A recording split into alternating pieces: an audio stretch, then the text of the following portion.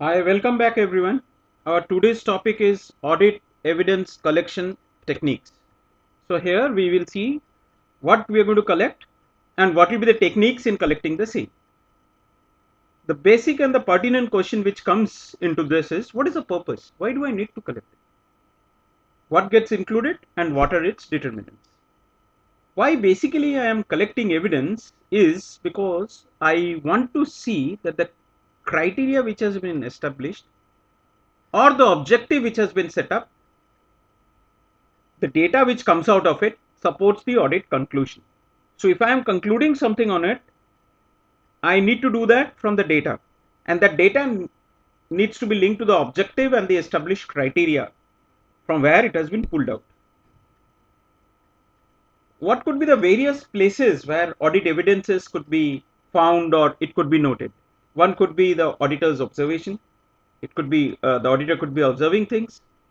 Notes of interviews. So auditor would be actually taking interviews of people and would be making the notes which can be referred back and checked.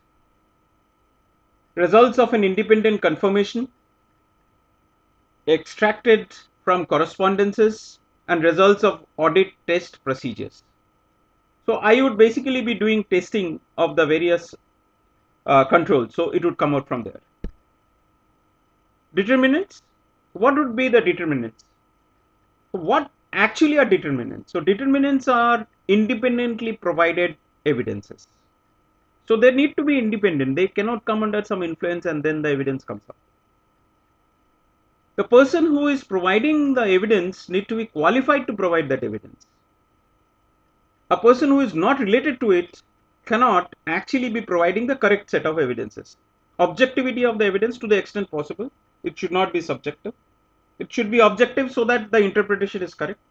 And timing of the evidence. The evidence need to be properly timed as and when it has been required to be pulled out. Techniques for gathering evidences. How do I go about in gathering evidences? So one way is reviewing IS organizational structures. So the auditor basically reviews the information systems organization structures and comes to technique to gather evidences. Reviews the policies and procedures.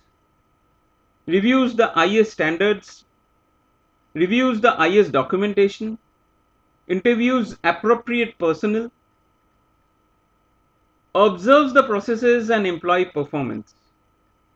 How the process is running, how the employee is performing in that performance, re-performance, and walkthroughs with the processes.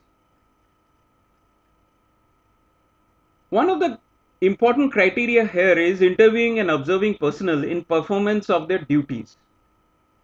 Auditor will sit through in an actual function, see how the auditee is working upon.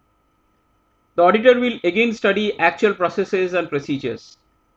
Will check for security awareness. He will see through the reporting relationships.